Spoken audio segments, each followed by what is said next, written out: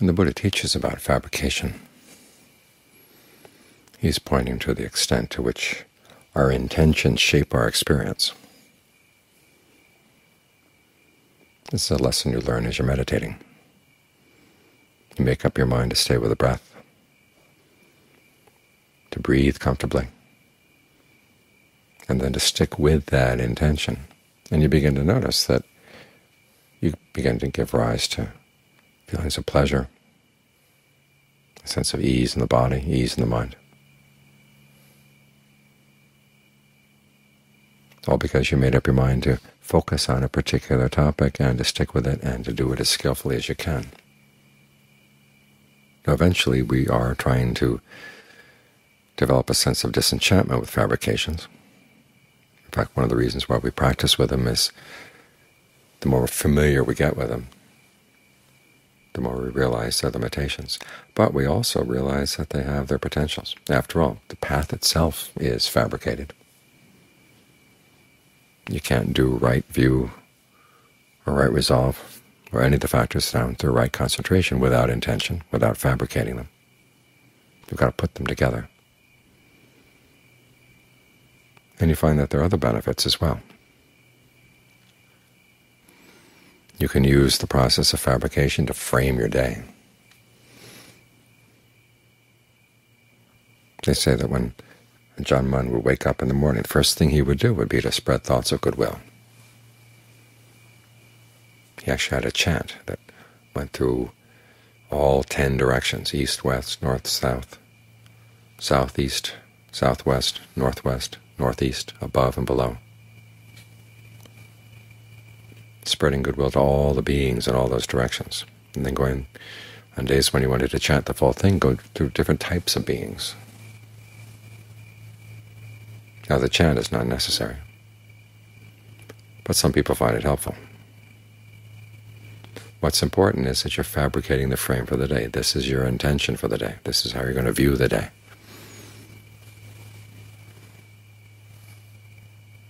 The Buddha would recommend every day thinking those 5 reflections that were subject to aging, illness, and death, separation, and they were heirs to our karma. It may sound like a depressing reflection, but it's not meant to be depressing. It's just meant to be sobering. You realize, what do you have in life? Lots of things that will separate from you. Your body itself is subject to aging, illness, and death. What do you have? You've got your karma. And this is to remind you of what's important as you go through the day. Your actions are important, and the reflections on goodwill are to remind you that you want to act in a way that doesn't harm anybody, yourself or anyone else. In other words, you don't break the precepts, and you don't get anybody else to break the precepts either. And that's your real wealth. There's another passage where the Buddha talks about the wealth of the world. He talks about 5 kinds. There's the well-being that comes from having relatives, the well-being that comes from having material wealth. It comes from having good health. And then there's the well-being that comes from having right view and virtue. And as he said, the first 3 are not nearly as important as the last 2. If you suffer loss in terms of any of the first 3, that should be considered a small loss. Now, for a lot of us, that's hard to think about, losing our wealth, losing our relatives, losing our health. But it's going to happen. What doesn't have to happen is loss of right view or loss of your virtue. So remind yourself of what's important as you go through the day. All of this is verbal fabrication and mental fabrication. Verbal fabrication is directed thought and evaluation. In other words, you focus on certain topics and you think about them, ask questions, make comments. So when you're spreading thoughts of goodwill, you're taking goodwill as your topic. That's your directed thought, and then evaluating it, trying to figure out ways in which you can extend goodwill to everybody. And it's good not to think that this is just a big sandwich spread that you spread over the world without taking any account for individual people. There will be people out there, if you encounter them in the course of the day, it's going to be hard to maintain thoughts of goodwill. And so you've got to talk to yourself. How are you going to maintain goodwill with difficult people? You can think of some specific examples and then walk your way through the situation. What does it mean to have goodwill for that person? It means that you want to act in a way that's not harmful to that person's genuine well-being, and if possible, actually helpful.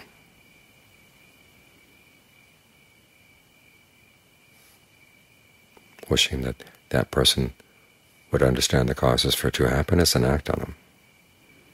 You have to realize there's some people that you can actually help in that direction. There are others you can't. This is why equanimity is also one of the topics of the Brahma Viharas. Learning how not to get worked up about things you can't change. This is another good theme to think about.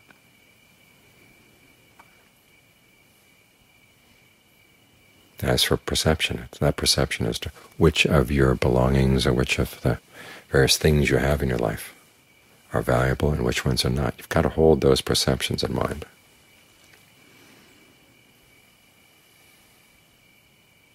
So whatever happens, you're not going to lose your virtue. And if there's anything you have to sacrifice in order to maintain your virtue, any wealth or status, any of the ordinary things of the world, remind yourself, look, you're willing to let go, because that's not where your true wealth lies. You're going to lose it anyhow at some point. But as I said, virtue and right view don't have to be lost. It's like a woman I knew one time in Thailand. She was having dreams of a spirit coming to her and insisting that it wanted to use her as a medium. And even in the dream, she was adamant that she did not want it to happen. The spirit threatened her, says, your mother's going to die, your father's going to die if you don't give in. And again, even in her dream, she was able to say, well, they're going to die anyhow. I don't want this miserable life of being somebody's medium.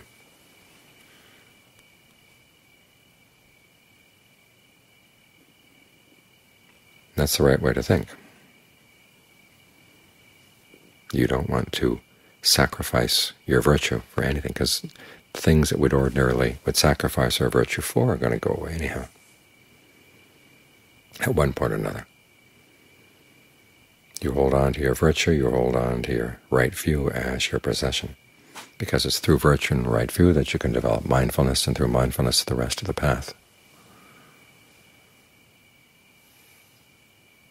So these are some of the reflections with which you want to start the day. They also say that Ajahn Mun at the end of the day. But again, spread thoughts of goodwill. This is both for the sake of all the beings of the world, and also for the sake of his rest at night. We sometimes forget that the way we meditate, the way we prepare our mind for sleep, can have a huge impact on how the sleep goes and how our health goes in the sleep. A lot of people, to prepare for sleep, they brush their teeth and whatever. A meditator's way of preparing for sleep, in addition to all that, is to prepare the mind, again, through thoughts of goodwill. And then working with the breath.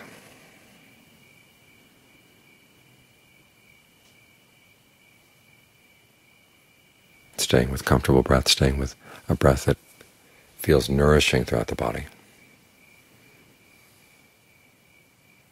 And if it turns out that by focusing on the breath you're keeping yourself awake a little bit longer, that's perfectly fine, because the rest that comes from concentration, especially when the breath is comfortable, can often be a lot more refreshing than the rest that comes from plain old sleep. By thinking thoughts of goodwill, working with the breath, you're putting the mind in a much better frame. As the Buddha says, if you think thoughts of goodwill on a regular basis, you find it easy to sleep, easy to wake up, and you dream no evil dreams. Now, some people have found that, especially when they come to the monastery for the first couple of days, there's some pretty wild dreams. That's largely because when you're out there in the regular world, there's so many things pressing in on you all the time, that currents that lie deep in the mind just stay pressed down. And then when all of a sudden those outside currents are not there, things inside come springing up. Well, that lasts just for a couple of days, and then things sort themselves out. And then you find that this practice of focusing on goodwill, the practice of then staying with the breath. If you want, you can repeat the word Buddha